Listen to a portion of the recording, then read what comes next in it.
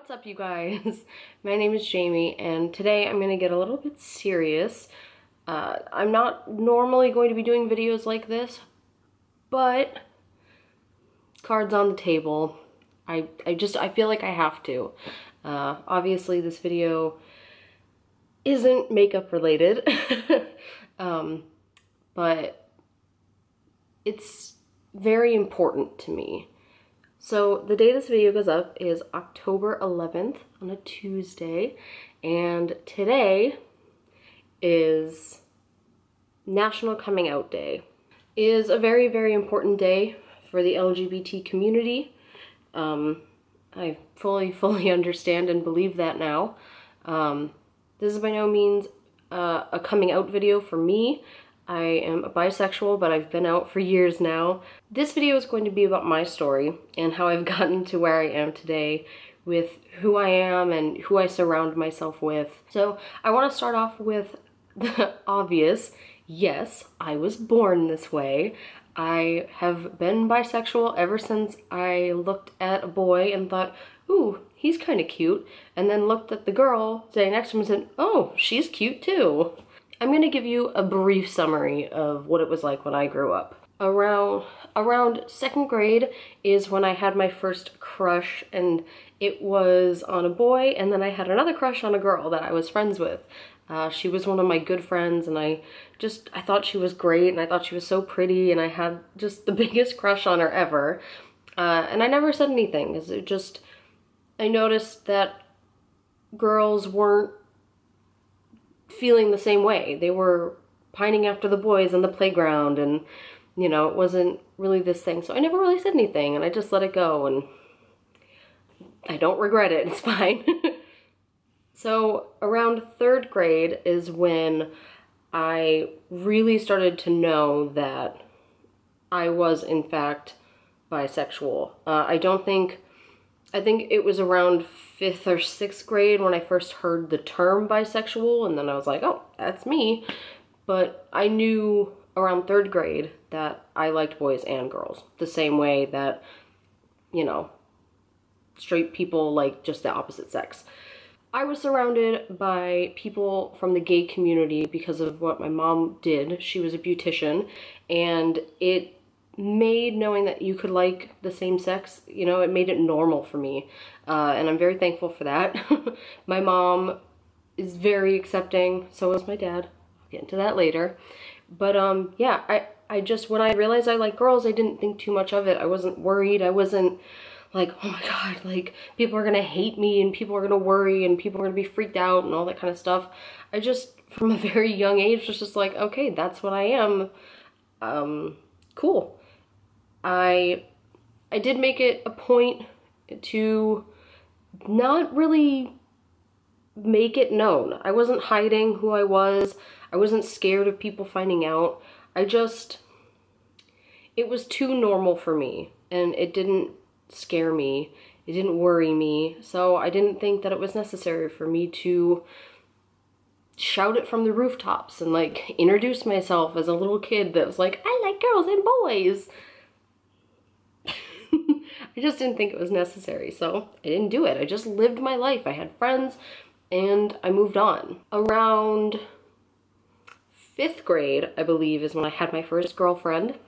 She was my friend beforehand. We were really good friends, and then we kind of were just like, hey, we're gonna start dating. We weren't doing anything. We were just girlfriend and girlfriend, and it lasted for maybe a couple months, and then she realized that she didn't like girls, and she didn't feel about me that way. Moving on, jumping ahead to the summer between 8th and 9th grade, and like 9th grade just as a whole, I had another girlfriend. I don't really know what you want to call her. We were really good friends, and she and we didn't date. We just kind of like kissed all the time, I guess. I don't know. It sounds so weird. Like we didn't like we didn't like fool around or anything. You know, and I had a group of friends that, looking back on it now, I'm pretty sure about 90% of the people I hung out with, besides my 2 best friends who love me and accept me and they don't care that I'm bi, The group of friends I hung out with in high school were pretty much all bisexual, and I think one or two of them were lesbians or are lesbians. I'm not entirely sure, but I mean, that was the first time that I was just, it didn't matter. But with that group of friends that I had, other than them, it was the first time that I had felt like, oh, cool, like it doesn't matter that I like girls or boys or whatever. Like I can just, you know, I can just be me, if that makes sense. You know, moving ahead, I didn't really date throughout high school. I was catfished, but that's a whole different video, which I could make because it's pretty funny. I was very fortunate growing up that I wasn't surrounded by people that didn't believe in bisexuals or believe that gay people were actually gay and, you know, so on and so forth. So, like I said, when I was younger, I looked at what I was and said, I'm normal. It doesn't matter. So why should I have to tell people? Now, I never cared. I was never against people coming out of the closet. I've always been very supportive of that. I think that that's great. I was never against it. For me, I didn't feel like it was necessary. And I think in my mind, it was kind of like a rebelling against the people that don't find being a different sexual orientation other than just straight, when they don't find it normal. It was my way of making it normal by not having to say, because you don't walk up to somebody and ask if they're straight. You don't care if they're straight. So why did it matter if people knew that I wasn't straight? Rarely told people. If they asked, I said yes, and I told them I was bi, whatever. I didn't care. I wasn't shy about talking about it or telling people I was, but I didn't see the point in me going out of my way to tell people. I didn't think it was necessary to walk into a room and say, just so everybody knows, I'm bi. If anybody has a problem with that, you can leave. That's not who I am. That's not how I ever was.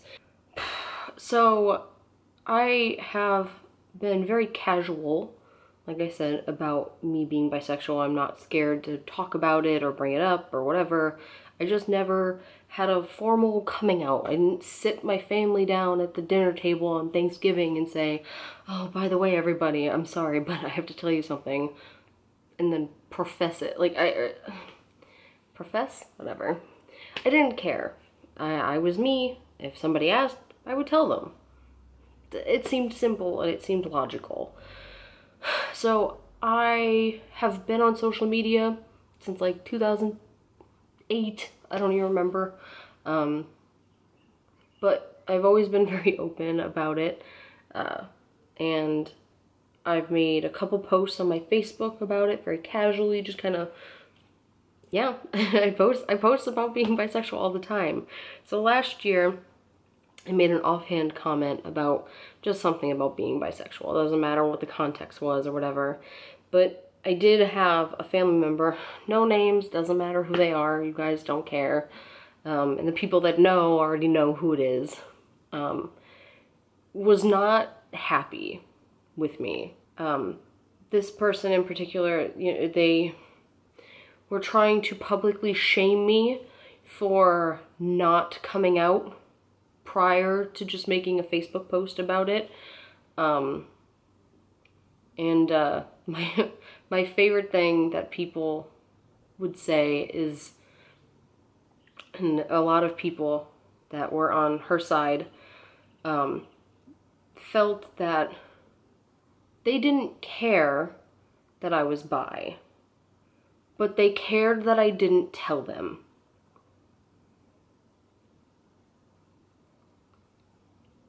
What? When the thing on Facebook happened with a member of my family, it was very big. I had lots of people that I knew from high school and that I knew and that were friends and family and stuff like that. They all hopped in, they all backed me up. But one thing was that that family member and a couple other people thought I was the wrongdoer in the situation. They thought that I was wrong for not coming out the way that they think I should have. What I did was not right. It was not meant for Facebook. I was being inappropriate. They questioned me about how, you know, I wasn't thinking of my younger cousins that may see it, and I wasn't wrong. Even if I feel thankful in the long run for what happened, because now I know who I don't want in my life, family or not, I was not wrong. I chose to talk about myself the way that I did, and I don't regret it. And I wouldn't go back and come out to everybody. I wouldn't have that sit down talk with people, because that's not how I chose to go about my business. And, and then they thought, well, yeah, it's your business. It's not meant for everybody in the world to know. So why wouldn't you tell us? Why would you just casually put it on Facebook? That's inappropriate to put it on Facebook, blah, blah, blah. I felt ostracized. I had a moment afterwards where I didn't talk to a lot of members of my family. They didn't talk to me. A lot of people didn't come to me to find out if I was okay. They didn't talk to me about it, and I still haven't talked to a lot of them about it. I'm no longer mad at them, but I was extremely hurt during the situation, and it was a wake-up call that I can't treat what I am as something normal anymore. But making sure people know who I am is important. I felt like I had to apologize when that stuff happened on Facebook with my family, and I never did. I never apologized, and I never will, because I had nothing to apologize for. I don't have anything to apologize for. But having that feeling of guilt pushed on me, where members of my own family, who I love, side note, I love my family. I'm not trying to paint them as the bad picture here. It's just it's only like a couple members, one in particular, but having that feeling that I had to apologize for being myself is one of the worst feelings I've ever had.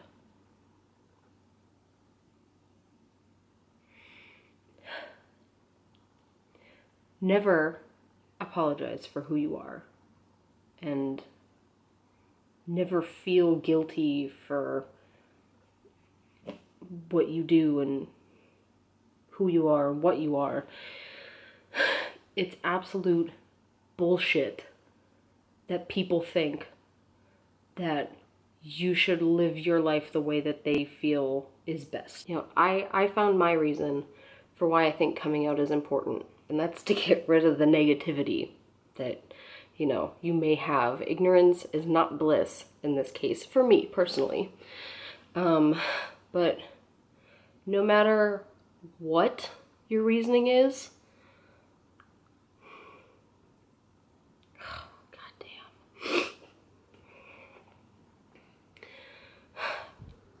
no matter what your personal reason is, it's important. And coming out is important. No one should ever pressure you into coming out. Nobody should take that away from you. Nobody should do it for you, whatever. But coming out is important.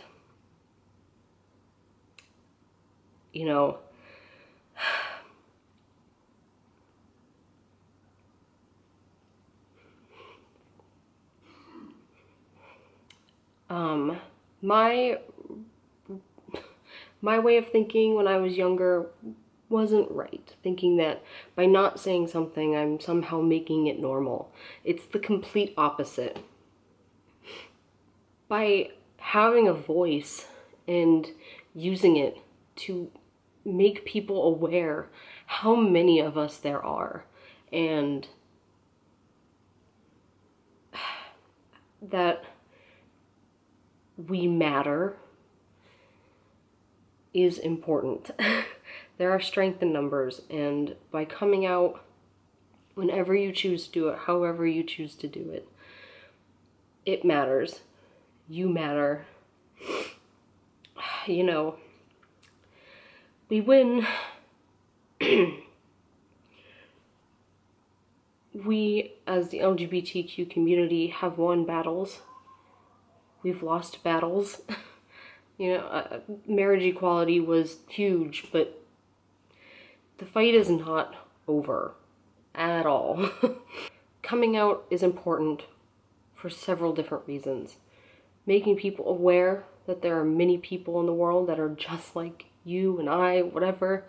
You know, there are still people in this world, in today's society, that think that all of this is somehow a choice. That, you know, one day I decided to wake up and be persecuted against because of who I want to be. That's a reason why it's important to come out. Because those people are wrong, and they need to know that. No matter how many people have to come out to do it.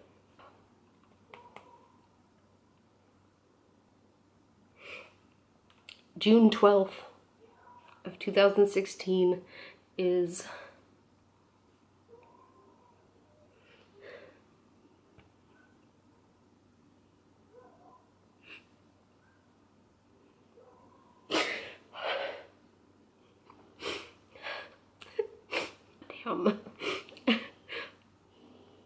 June 12th, 2016 is a great example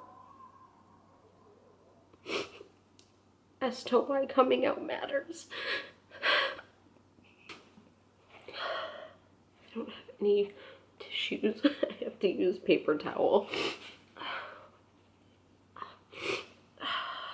June 12th, 2016 is a very big prime example as to why coming out is important. It is people like the shooter that night that need to be educated. You know, there have been speculation, or maybe it's real, that he was gay, but because of his upbringing, he thought it was wrong, and he took it out on other people that were proud to be who they are. By coming out, we're giving people that feel like they don't belong a voice. In today's society, we had a very large group of people murdered and injured and attacked because of who they are. But it's a reason to be proud of who you are. That is a reason to be proud of who you are. Don't hide because you're scared of some person that's misinformed or feels like they don't belong or whatever. There is a song from a Broadway play, that my favorite movie of all time is based off of, which is The Birdcage, by the way, and that is La Cage aux Folles. And there's a song in that show called I Am What I Am. And it's a very powerful song. I'll probably have a video of the song linked below if you're curious to listen to it. I highly recommend that you do. But one of the lines in the song is, "It's my world that I want to take a little pride in. My world, and it's not a place to hide in. Life's not worth a damn till you can shout out, hey world, I am what I am. And those are words to live by.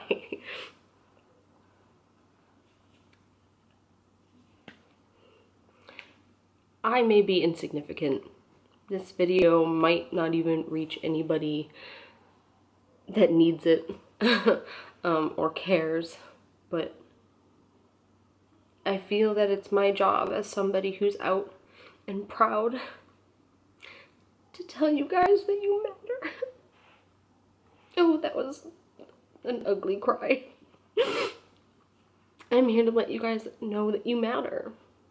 You matter so much. And don't ever, ever let anybody tell you otherwise. Because they're bullshit.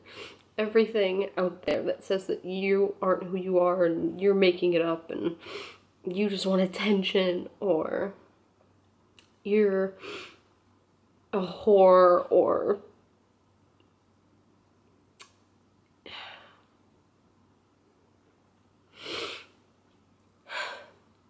none of it matters.